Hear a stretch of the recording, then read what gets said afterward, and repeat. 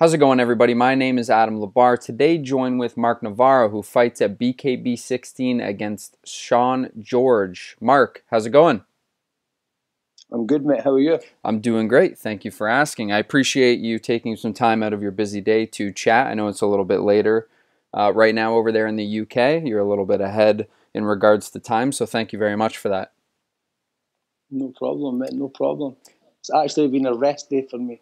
Oh, has it? So, yes, resting today and tomorrow.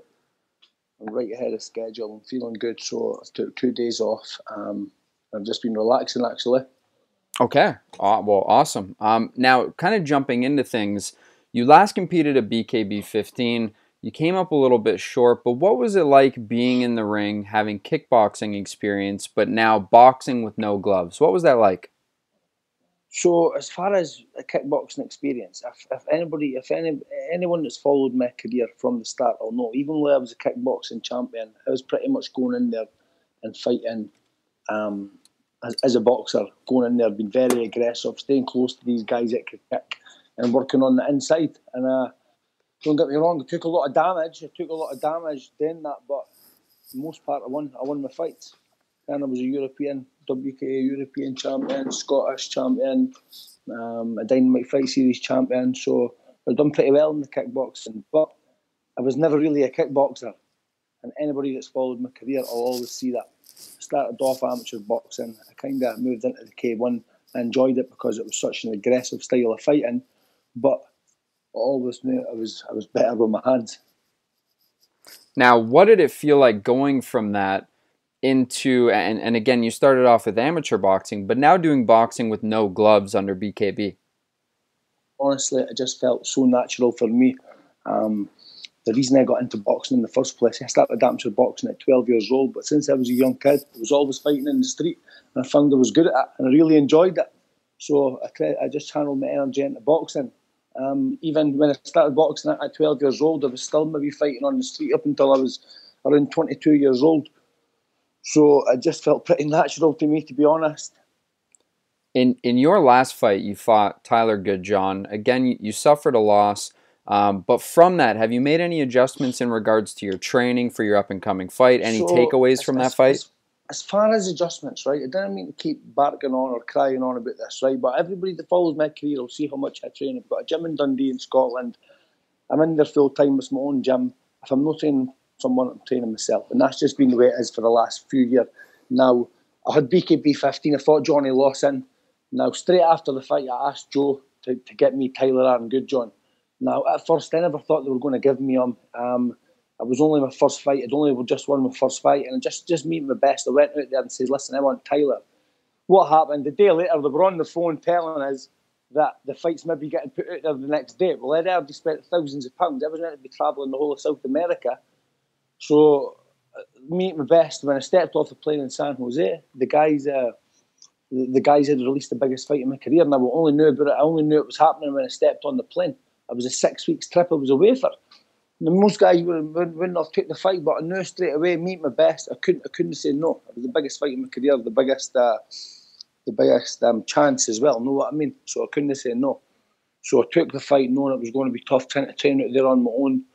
I was trying to train out there. I was getting my runs and stuff in, but I'm no daft. I knew I wasn't getting enough training when I was out there. So I came home 10 days early, which left me 3 weeks till the fight.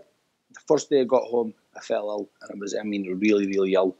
For 2 weeks, I was lying up in my bed. So, as far as adjustments and that, I'm back. I'm training hard. I'm feeling great. You're going to see the best. If people got excited about that last fight, and I never even sparred, one round of sparring, I was only about 20-30%.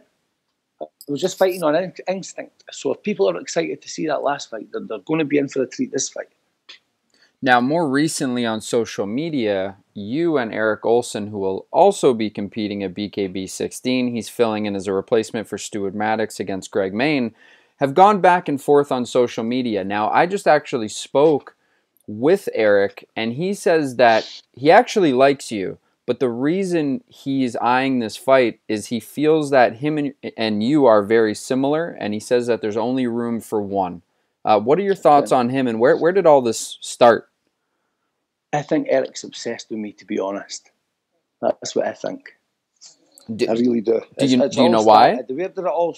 Do you know why? I just think because it came on the scene, and like he says, we're both outspoken and stuff. I'm outspoken, but guess what?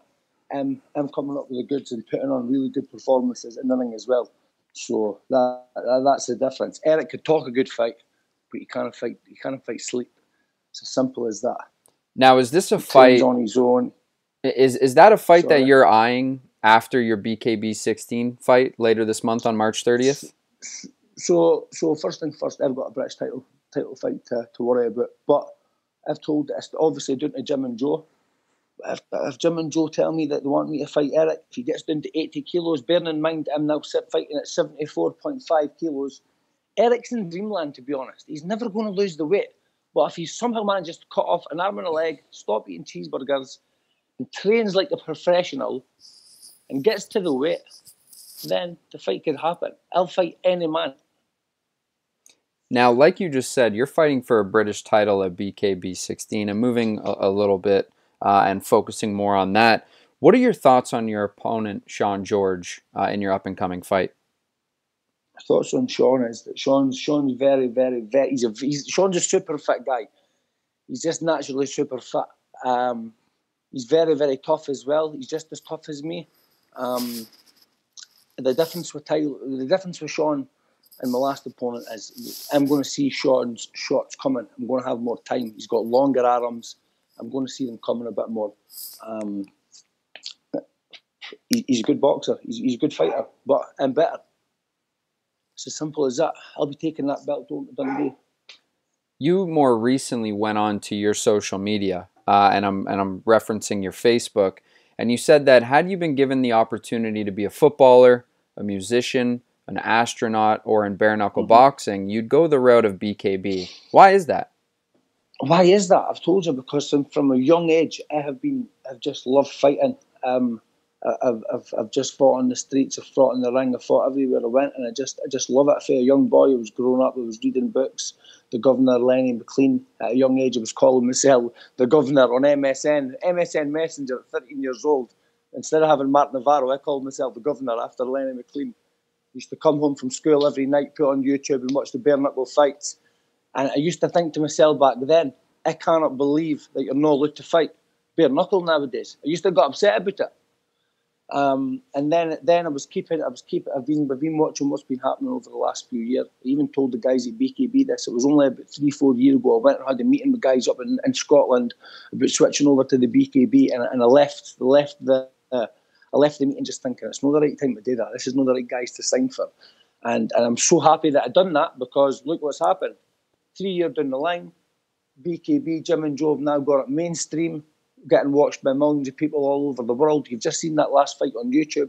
Now, my highest viewed fight on YouTube is 25,000 views, and that was against Ian Martell. I'm not sure if you've seen that. It was an absolute war. 25,000 views. It's been on 5 years. That's still a decent amount of views for a fight, right? Within 2 weeks, the fight with Tyler, and again, I've read all the comments and that. People thought I fought brilliantly. And I'm telling you, I never had a camp for it. I was out in the jungle. I spent that much money. I was 6 weeks in the jungle. I never trained. So obviously I'm feeling confident for this fight. I'm back. I'm training very, very hard. So I'm feeling good. Now, you say that you're feeling good. Training's going well. You're in shape. You're ahead of schedule. Your love for bare knuckle boxing has been a lifetime experience. Leading into March 30th, what can we expect from you at BKB 16 against Sean George?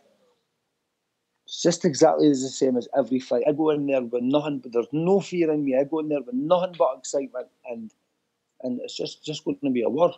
Like I said, I just go in there and do what I do. I'll just fight. It's just going to be a war. I train my hardest every single day, and go back and look on YouTube, man. Every fight I'm in, it's generally a war. So that's that. I'm not going to be making no predictions here, because Sean George is a tough guy, but I'm feeling really confident.